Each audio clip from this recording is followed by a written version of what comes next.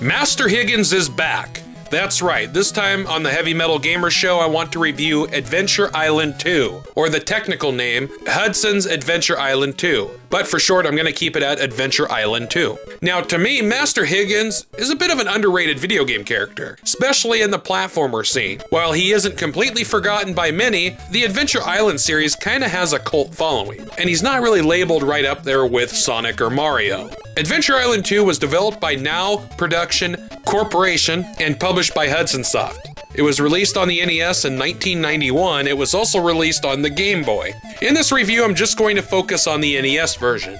A long while back, I did a review of the first game of the Adventure Island series, so I figured it was time for me to review one of the sequels. And really, I might as well go in order with this series, which I do with most games that I've reviewed so far. I just kind of like to keep it in order. Of course, there are some game series out there that I might skip around a bit with. Now, I used to play Adventure Island 2 back when I was younger. I know I have mentioned many times about having a relative that had a box full of NES games. Well, he had the Adventure Island games on the NES, so I got to spend some time with this game and even the first one as well. Later on, I had friends that owned Adventure Island 2, so they would come over and bring the game over. We would play it for a few hours. The story behind Adventure Island 2 goes like this. Princess Leilani is safe, which you saved her ass in the first game. Well, this time, her sister Tina has been kidnapped by the evil witch doctor. You will go through 8 islands that feature multiple levels to kick the shit out of all the enemies throughout the game. Although you won't be alone in doing this. You will have help with friendly dinosaurs, which you will ride, and you get them by collecting playing cards hidden inside an egg. You have the blue Camptosaurus, which attacks with his tail, a red Camptosaurus that can breathe fire, a pterodon, which can fly over obstacles and drop stones, and finally, an Elasmosaurus, which is the only dinosaur that will help you out underwater, especially in the underwater stages. On top of that, it will help you swim faster. Sounds easy, right? Well, it's not. Adventure Island 2 can be a tough game, especially with level layout. Each of the 8 islands have a boss battle that you will have to fight. Although if the boss defeats you, they will move to another area, which can be a bit annoying. But at the same time, it adds to the difficulty.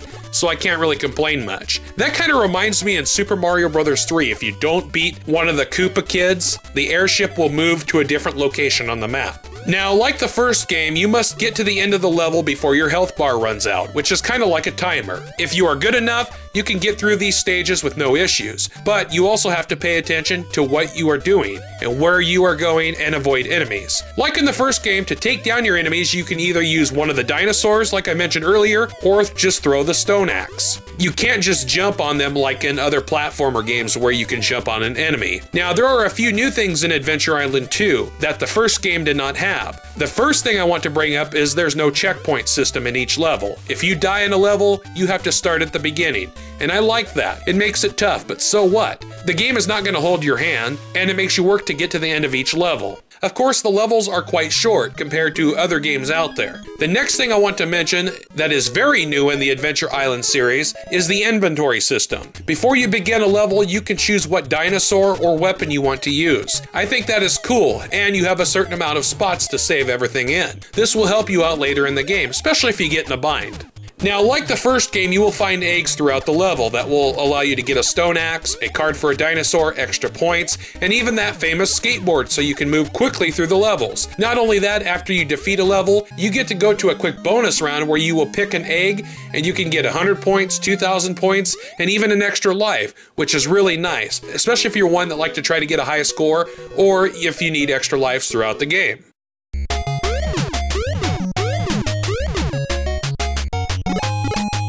The graphics for Adventure Island 2 are pretty good. To be honest, it looks like the first game, but with an upgrade here and there. Everything seems to be in more detail, which is great. The character sprites are nice, the enemy sprites are great, the level layouts are fun, and can be difficult at times. The backgrounds are great, the game is colorful. The game does glitch here and there, but it's nothing major. It's really a minor flaw to me, and I don't find it to be breaking the game or anything like that. Not much I can really complain about. The music and sound effects are great. Now, the first game had awesome music. Well, this time around in Adventure Island 2, the music is just as good, if not better, and I find it to be a bit catchy. Is it the most well-known music in gaming? Far from it. But a lot of time and effort went into composing the music for this game. As for the sound effects, nothing I can complain about. I wouldn't say they are anything special or well-known, but they do fit the game, and really that is all that matters. The controls are good, moving around is easy, jumping and running is easy. Sometimes they can be a little bit slow at responding, same thing with slowing down your character, but it doesn't make the game unplayable. Throwing your stone axe is very easy, using the dinosaurs for their weapons is easy. The controls are very easy to understand. I don't think of one gamer that would have an issue with this game, unless they've never played a platformer before.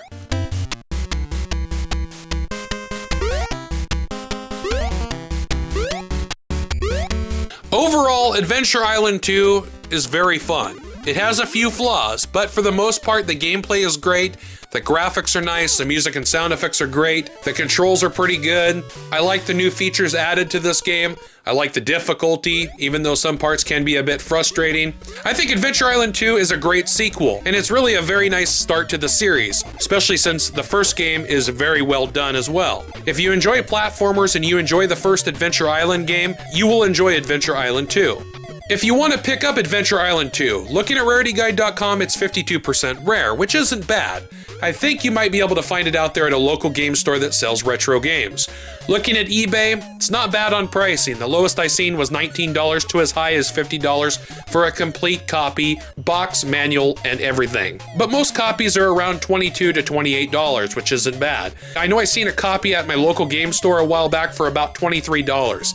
It was a loose copy, but it was their only copy they had, which I should have picked it up, but I didn't. I'm kind of kicking myself because I'm pretty sure it's gone by now. There are some copies of the Japanese version, which would be for the Famicom, that are around $14 to as high as $28 for a box copy. Of course, this is on eBay, which isn't bad, especially if you like to pick up imports. That is a very reasonable price. If you want to get the game in digital form, it was released on the Nintendo 3DS and the Wii Virtual Console. I'm pretty sure you can find it on there for a reasonable price. Adventure Island 2 was also released on another portable game console in 1992 known as Game8. No, not Gamergate, Game8. But the game was under a different name titled Kiki Island, and it features different boss characters and stage layouts. Now, the Game8 is a handheld console manufactured by the Bit Corporation in the early 1990s. It was released in Australia, parts of Europe, Asia, Argentina, and the United States. Matter of fact, I didn't even know there was such a thing until I was doing research for this review, which that made me look into more info just on the Game8 alone. Now, that got me thinking, I wonder if there's an emulator out there for it. Well, there is, but the only one that supports it is MESS, which stands for Multi-Emulator Super System, which, to shorten it for you, it's an emulator for numerous game consoles and computers. It's kind of like MAME, but for everything. I did check on eBay for anything on the Game8 handheld console, and I found one for $61.45. Of course, I didn't buy it, but that's the price I seen on there. And you know what? That's not bad, actually. As for the prices on some of the games out there, they range from as low as $12 to as high as $80. It all depends on the game. Now, there are a handful of games in the Adventure Island series, ranging from New Adventure Island on the TurboGrafx 16, Super Adventure Island on the Super Nintendo, Adventure Island 3 on the NES, Super Adventure Island 2 on the Super Nintendo, and there was even a fourth game on the NES titled Adventure Island 4, but it was only released in Japan. Adventure Island did return in 2009 on the Wii as a WiiWare game, and the game is called Adventure Island: The Beginning, which I myself have never heard of or even seen before. I might have to check that game out. Of course, I would need a Wii for that, but at a later time I plan to get a Wii and a Wii U. It's just at this time I haven't picked one up. I would love to see a return of Master Higgins for the modern consoles in some way, shape, or form. Personally, I'd like to see him in a new platformer. I think it would be awesome, but I don't see that happening anytime soon, which is sad because this is one of those games that I think would be perfect for a new start in the series. Hell, maybe even a remaster from the ground up of the first 3 games of the series. Imagine if this game had the same treatment as DuckTales Remastered. That'd be really badass. At a later time, I do plan to review most, if not all, the games in the Adventure Island series. Well, that's it for this review of Adventure Island 2. I hope you enjoyed it. Thanks for watching.